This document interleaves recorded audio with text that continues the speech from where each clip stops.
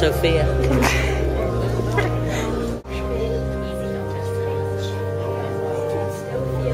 Mary Kay.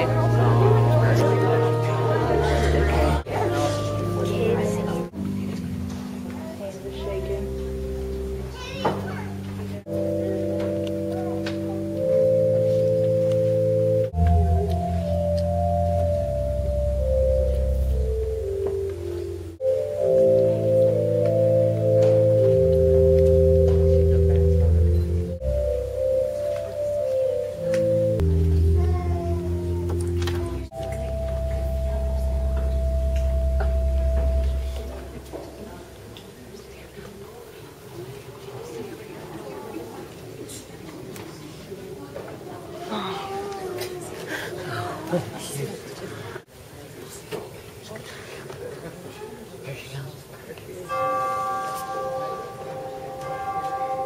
Can we stay down?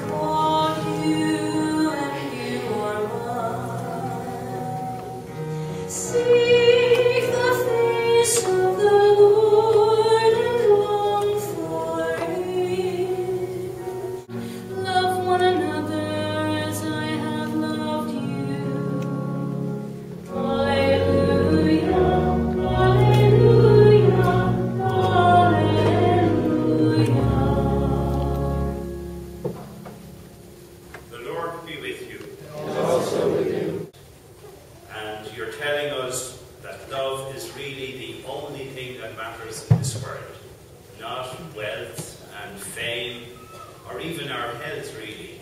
That's what you're telling us. You know, I think we were talking about the Beatles last night. There's a lady here from Liverpool in the parish, but the Beatles were right when they said, all you need is love. And you know, that's a message we need to hear from you.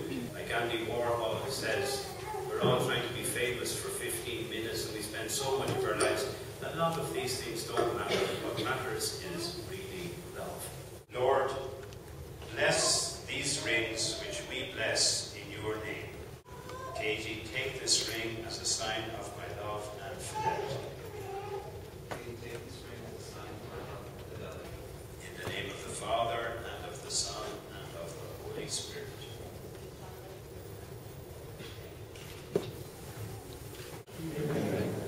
Church marriage celebration is now ended, so let us go in peace to love and serve the Lord. So I now present you Mr. and Mrs. Callahan.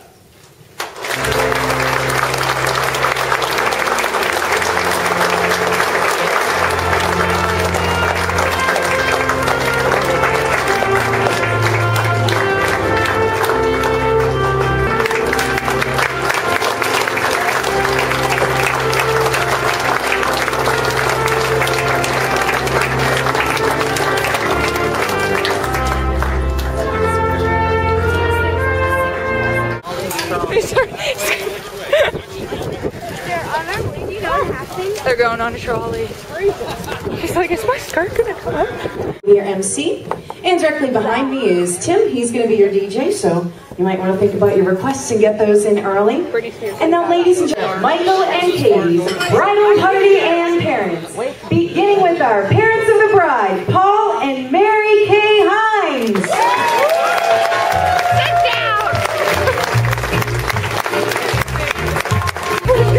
Ladies and gentlemen, if I could have everyone in the room, please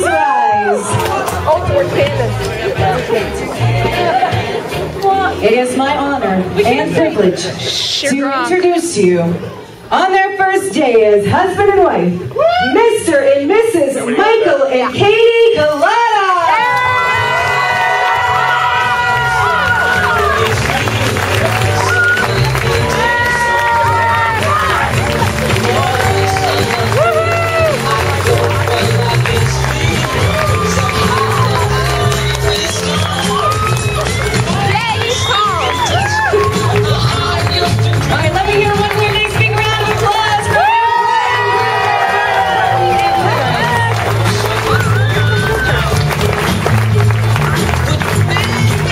Because they're going to cut their cake. So, ladies and gentlemen, you may take your seats. Get a cupcake.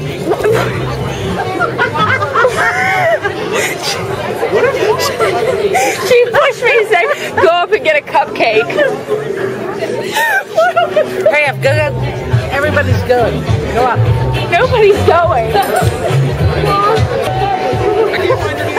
Look, she can't. That's good if you don't know how to put clothes on. Atta boy, Mikey.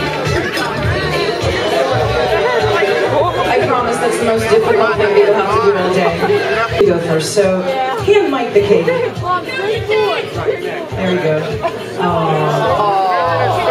I've never seen That was so sweet. Now, can you return the favor? Okay. You better not. Forky and I are going to be there. Oh, that was so sweet. Mike, give your wife a kiss.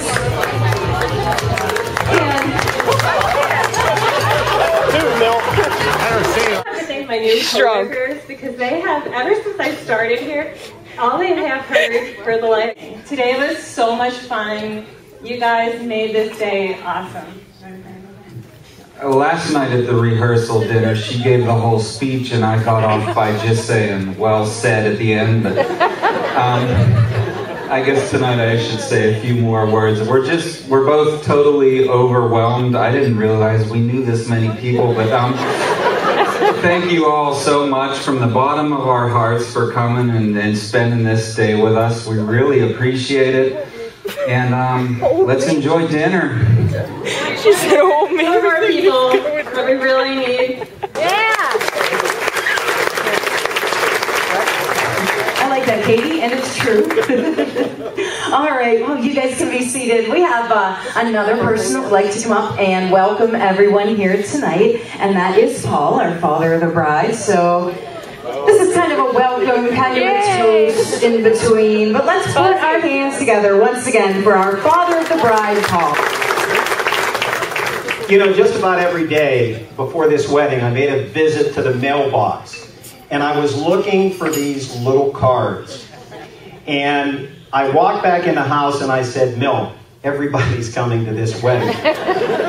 Maybe it's time to think about weenies and beans. And obviously that didn't work. But then there was a card where somebody had checked, unable to attend.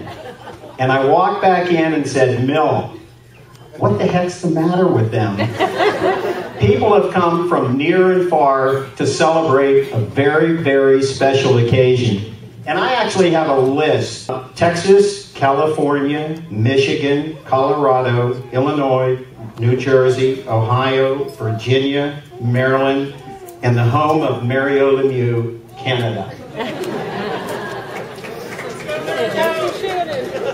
And Little Mill and I have a sign that sits on a shelf in the house, and it reads, families are like fudge, mostly sweet with a few nuts. And I want to tell you, the sweet and nuts are here, and we ought to take advantage of this opportunity to get to know each other a little better.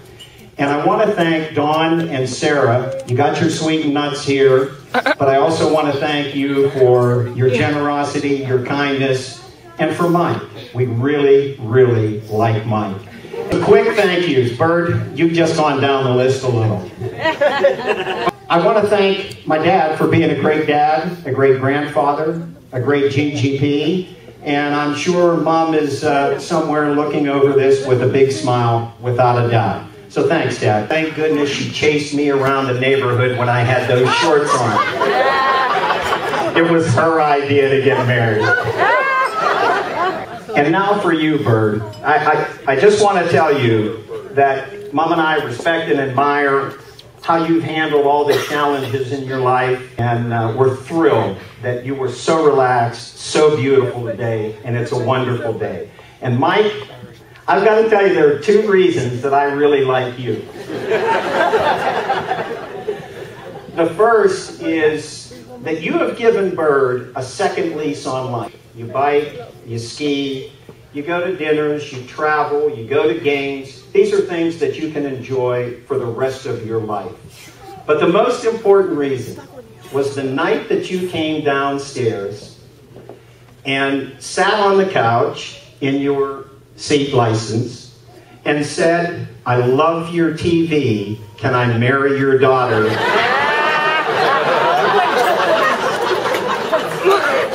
And I knew at that moment that was the right guy for Bird. But I'd like everybody to raise their glasses for a little toast. Here's to your health and happiness and love and fun that a wonderful marriage can bring you forever. And please create some Emmas or Karinas or Evan or anybody, it doesn't matter. Please get started. Enjoy your honeymoon, but please get started. And as Mary Kay's dad would say, salute. Ladies and gentlemen, our father, the bride. No Linda! No Linda! She said, let's have some Lindas. Well, what do you think, Kevin? Should we keep going with the toast? I knew this was something special when the bike rides got a little longer. And we would be at Sunday dinner and they would come in and say, "Oh, we just did 36 miles." And I'm like, "Oh, really? I just polished a couple thumbprints from Giant Eagle." That's great. Yeah.